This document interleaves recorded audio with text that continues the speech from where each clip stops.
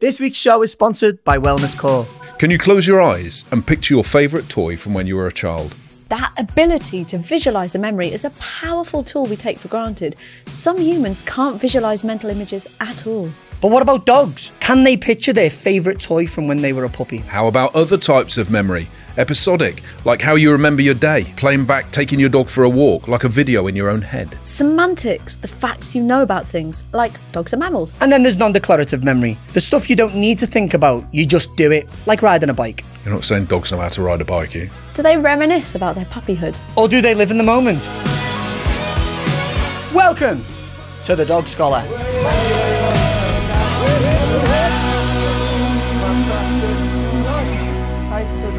Do dogs remember in pictures just like we can? Well, I found a study that looked at exactly that. There were 28 dogs in Japan that took part in the study. Scientists played a sound recording of either their owner or a stranger's voice, and it was followed by a single photo, and it either matched the voice that they heard or didn't. And they recorded the length of time the dogs looked at each face, and they found the dogs looked longer at the faces that mismatched with the voice they just heard. Now, if dogs were remembering the person as a picture when they're hearing the voice, you'd expect them to look longer at the mismatched image because it wasn't what they were expected. So this was actually the first demonstration that non-human animals can remember in pictures. So they looked longer at the faces that didn't match. That makes sense, wouldn't it? I mean, from an evolutionary standpoint, you'd want to pay attention to the unknown a little bit more than the known, wouldn't you? Yeah, that would be my thing as well. You know, you want to make the idea of living in this world, you want to be able to predict and control outcomes and events, don't you? So anything that disconfirms that says, well, hang on a minute, you shouldn't be speaking like that. You know, if your partner suddenly walked in speaking like Daffy Duck or something, you'd think, well, what are you speaking like that for? Whereas if they walked in speaking normally, then you'd pay attention to it. And I should imagine that is equally valuable to your dog, you know. Yeah. I mean, people could try it, couldn't they? Try speaking to your dog in some sort of weird voice and see what they do. See if they look at you puzzled, you know, as though there's you know, there's something wrong with you. I might do that when I get home and just see what the humans around me do. Yeah. Go, you're all right, lad, what you doing, lad? Yeah, Nice. yeah. But it's what I liked about this is it showed that whatever they were recalling to go, oh, that doesn't quite match, it was recalling it in a picture, because they were remembering the face. I think it says something about how dogs experience the world, because I'm really guilty sometimes of just, obviously with the behaviourism background, it's like reductionist, black and white, response, outcome. And sometimes I know that I can kind of ignore some of this stuff, but actually it showed me that there is more to it than I might be giving it credit for. I'm a big advocate of what I coin as allowing your dog to see the world but perceive it as only in the background. And going off that, you know, if they're more likely to fixate on things that are unfamiliar, obviously whether they're working it out or from an evolutionary standpoint, it's like to risk assess. The amount of reactivity I deal with, like fear reactivity, and it all stems from us allowing our dogs to fixate and go down that rabbit hole of, oh, and then before you know it, they have to make a choice to, you know, to better that situation. And I literally always start these behavior change programs with, the dog needs to see it, but only perceive it as in the background. If your dog has, you know, a fear of traffic and you start at a distance away, walking your dog, but keeping them focused on something, traffic passes by and they just accept it a bit better. It becomes the information that they might be suspicious of or scared of, it becomes much more easier to digest. So, you know, that would fall in line with what they found, wouldn't it? And if they can remember in a picture, that's kind of like the foundation for how you would make a category of something, how you'd recognise something else. If that were my study, I'd think, I'm going to push this one step further. Yeah. I'm going to show you a picture of your favourite beach where you go for a walk or your favourite park, and I'm going to play road traffic noise, or I'm going to play a children's playground over the top of it and see if I get the same level of confusion and mismatch there that I would. I wonder if dogs can remember in smells. It is their primary scent after all. There's all sorts of things that you could throw in there, isn't there, to be able to see, you know, how does this affect it? Or even put it from the behavioural example I give, maybe match a smell that they really like with that picture that they might be a bit suspicious of. Would that snap them out of it? Or you could do like a smell of a particular person, their owner, with an unfamiliar face, and see if that would trigger. Yeah, but there is something there about activating that seeking system, isn't there, that puts them in that zone of, I'm not really paying attention to this now, my nose is taking over. Temple Grandin wrote a brilliant book, which I believe was Thinking in Pictures. I think that was the title of it. Or if not, if you Google Temple... I can't picture it.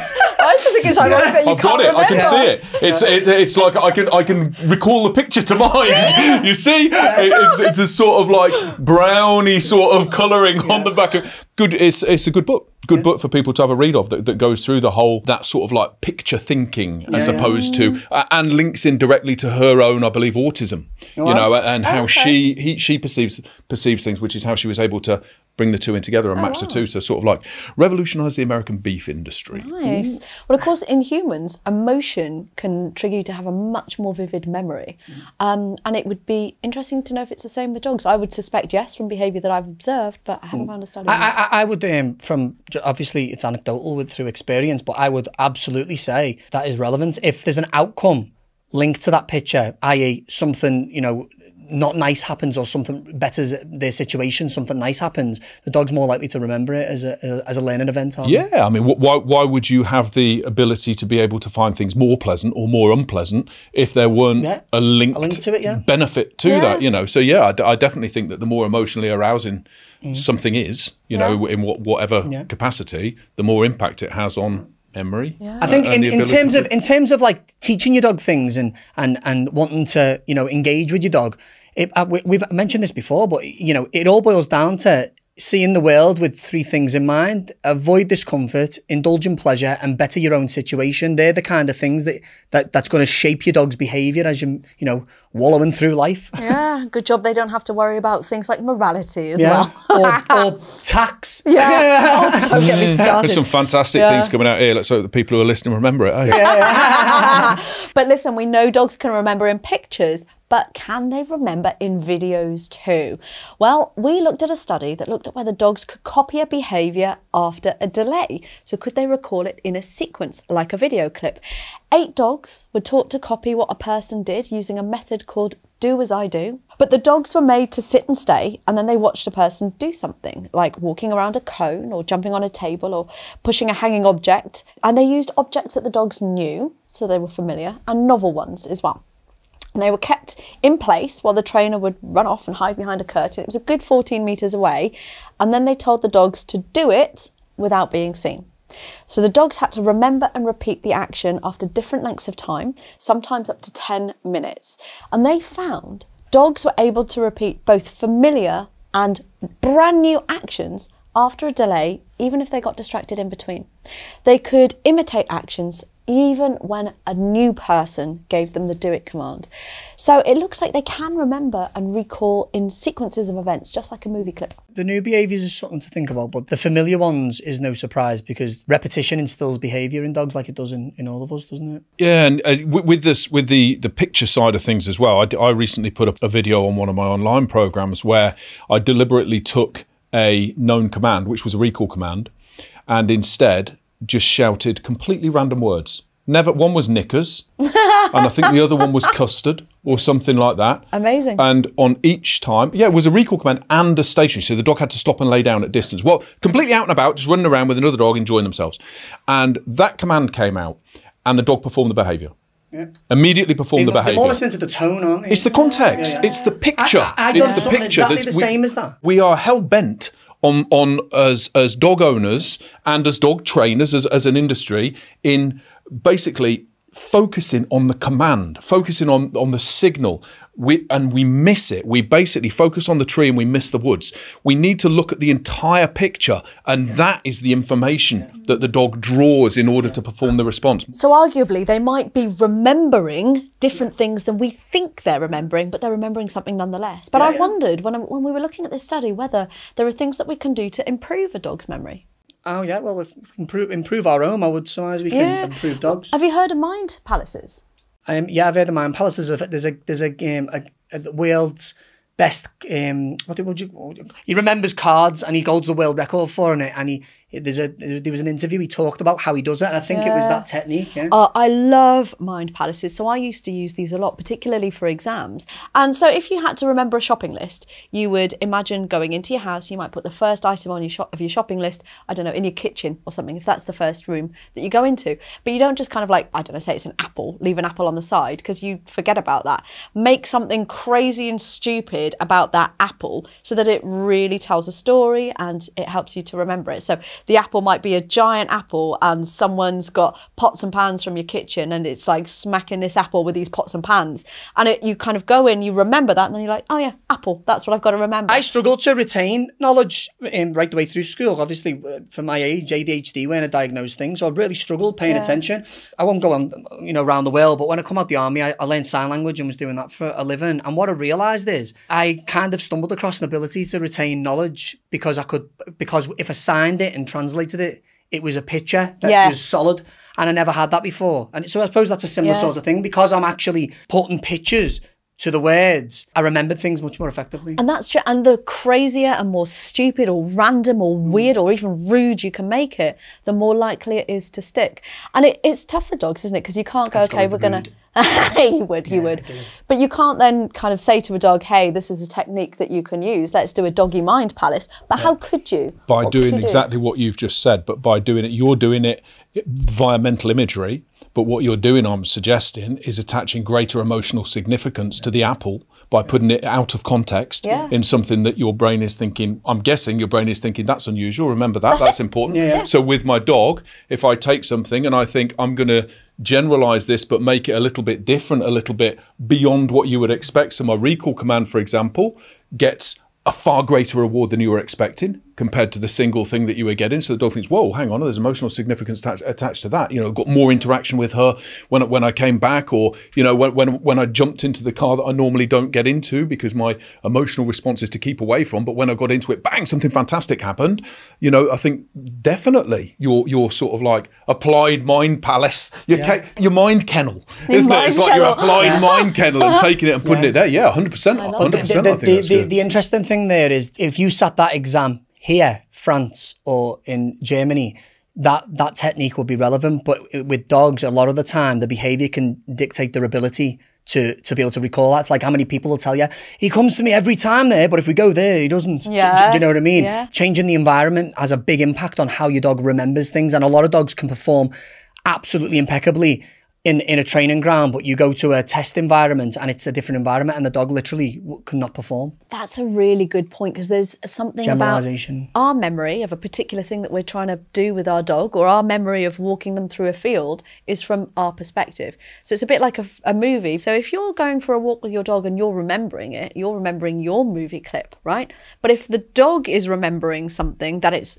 supposedly learned, it's remembering it from their movie clip's perspective, and their camera angle might be completely different. And we talked before about examples when I was doing sendaways with Luther and I couldn't figure out why suddenly he would stop sending.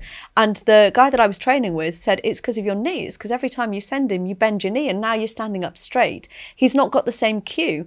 So my memory of it is that I had taught him to go on a signal that I was giving him. Yeah. But his memory, he's attached it to the movement of the knee. So it's a completely different memory for him. I take that one further as well. We always assume that our perspective is the same as the dog's. Yeah? I was training at a mark. So for anyone who knows a mark, you stand there with your dog, you see something fall, you say the dog's name, the dog knows, I can run in and get that. As in when you're training a retriever. Yeah, similar, but I don't have to point and send. I know that the dog's captured what's fell, and I just go, Flint, and he runs in and gets it, that kind of thing. And I was on it, it was a busy drive, and I went, Flint, and he went, that way. And I went, what the, called him back, what has gone on? And the penny dropped that what I see here is not what he's seen here. He couldn't see past that. That was more in his line of sight. And that can be a really powerful thing for pet owners to understand. That will, alleviate a lot of frustration that you can feel if you think it's not going right. Sometimes it's good to step outside the box, know this kind of stuff. You don't have to be an expert in it, but it's getting you on the right path of thinking, which is going to make training your dog less stressful. Yeah. So if I drew a 6 in the table, I would say it's a 6, but you would swear blind to me that it was a 9. That's how you see it. Yeah. This week's show is sponsored by Wellness Core. As an owner, picking what food to give your dog is one of the biggest decisions you'll make for them. So why should you pick Wellness Core?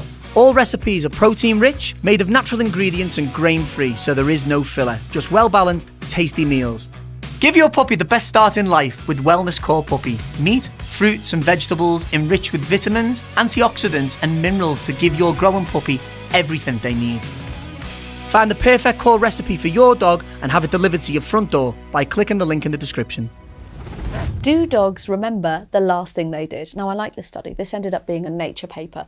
It's really hard to publish in the journal Nature, so only the best studies make it into there. This particular one, they trained 10 dogs to repeat an action they'd just done in their daily life following a specific command. And those actions could vary. It might be having a drink of water from their bowl, it might be lying down somewhere, or interacting with an object. The test was done outside the lab in their normal environment, so the dogs weren't expecting a test. It was quite natural.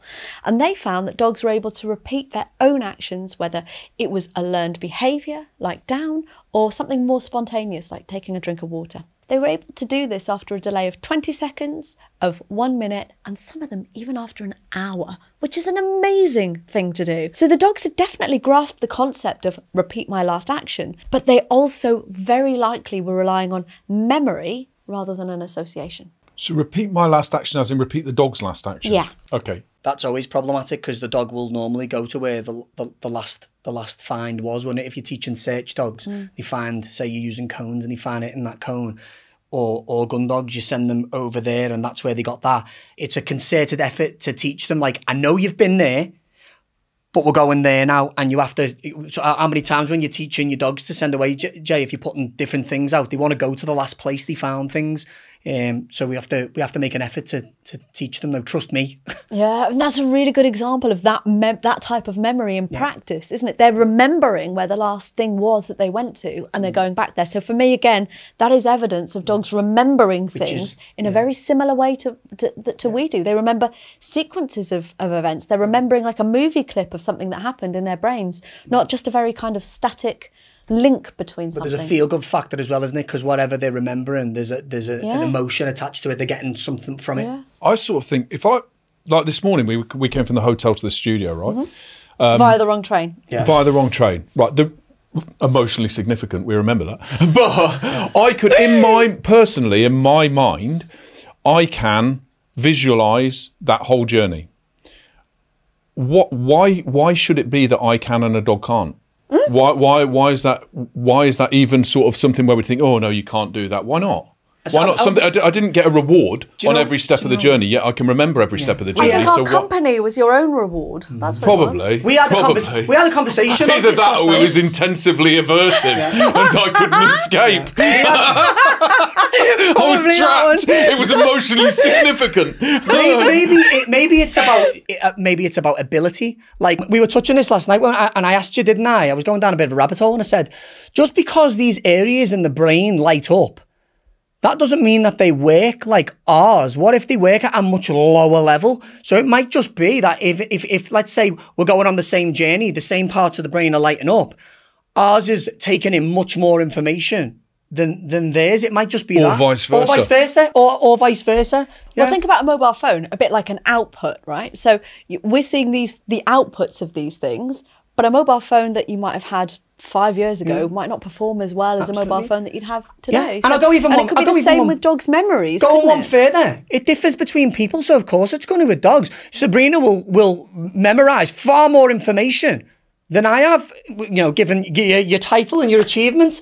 And even if it's let's say a gift from God for having intelligence, it's still a practiced behaviour. You're doing it more effectively. I suppose going back to the example that I gave about the journey, it could be argued that you know to remember a journey because you're in an unfamiliar place, and it pays you an evolutionary advantage to be able to retrace your steps back to a point of known safety, i.e. a hotel room if you needed to, doesn't it? Good point. But then the dog has an acute sense of smell, so maybe that makes up for smell its way back to safety. Yeah, could do. Smap. I like Use this. a smap. A smap, I like this. Can you smap us to the listener questions, Jamie? Question 1 is from Gabby from Jolly's Bottom in Cornwall. Okay, basically, if you took your dog out on a walk and you came across one of your dog's siblings that it hadn't seen for years, theoretically, could it remember them? And if it could, would they remember their smell or their face? Theoretically, I'd say yeah, but if you're talking years, I'd say no. I think there's a familiarity thing with this. I think technically with smell, if they still smelt the same, very possibly. Their face, personally, I'd say less likely, because the face would have changed so much. Even if they do have a memory, a recollection back to that point, it's very unlikely that the face would be the same. So if you had a twin that, for example, that you hadn't seen since you were both 1, would you still recognise them in the street when they're 30? If they were non-identical. Yeah. Well, yeah, good point. I'd be like, oh my God, that looks like me. It's me doppelganger. How the I mean, it's impossible to answer, Gabby. Yeah. It's impossible to answer, isn't it? Nothing is impossible. It is impossible to say whether a dog can remember somebody via because you could. Yeah. There's a thing. I'll tell you what. There's a thing that I saw where somebody walked a dog when it was a puppy. Then the dog goes ahead and is put into a working life, and then a little bit later on, the dog comes back to see the people who walked the dog when it was a puppy, and the dog's jumping up at the people, and the dog is pleased to see the people because the dog remembers the people. The reductionist's fun sponge in me says, bring in 20 other couples and see when you bring the dog in the same way, does the dog go and jump up at the other people and see them if they're fussing the dog in the same way that first people do? So you can't really say for certain, can you? But my instinct is to say, why wouldn't it? Yeah. Why couldn't it? Yeah. Do you know what I mean? If it's sort of like, if you smell the same, you look roughly the same, you probably are the same. You know what I mean? So yeah, the way that's worded though, it kind of says to me that you're just walking about and they spot someone like you go, oh, there's Jamie. And my answer to that would be, well, if you look at like Flint, my Labrador's litter, they all look the same. Yeah. You know what I mean? So in that case, does Flint just see any black Labrador and go, whoa, brother? You know, do you know what I mean? Oh, there's me brother. But do they smell the same? Yeah, but she's saying recognize. The way it's worded, I kind of get this vision that she's walking around and they've spotted each other. But you can recognise someone. Their smell would be. They would definitely be able to identify by smell. I don't know how many years that would last for, but dogs have a specific odour. It's like a fingerprint, isn't it? Like when you smell each other, that's why they some things. Yeah. Are they able to remember things from when they were young as well? Because, you know, we can't remember stuff from when we were babies necessarily. No. So does their memory change over time in the same way ours does? Oh my gosh, I've got so many questions. I want to go and do an experiment. I think every single study we look into, there's scope to take it a lot further and get more information. I think there really is. Question 2 is Gina in Hertfordshire. My senior dog seems to be getting a bit dazed now he's older. It's like he can't remember people anymore. He reacted aggressively to my aunt the other day, who he's known for years. It was like she was a stranger. Is it possible for dogs to lose their memory as they age?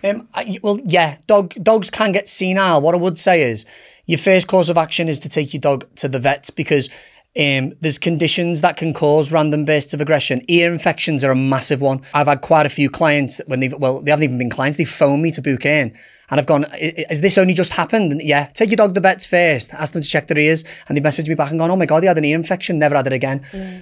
On the other side of things, dogs like us can get a bit senile as they get older. And what I would say is, obviously consult your vet still, but just respect that and understand that, okay, they're changing as they get older. Maybe we have to put a bit of a different routine when guests come round now to make sure everyone's safe and your dog's not startled and you know, feeling like it needs to defend itself. That's a really good one because the vets can do a dementia assessment evaluation for you on your dog. And there are a couple of things that they'll look out for. One can be disorientation. So the dog might often seem lost and that can be an indication that dementia has set in.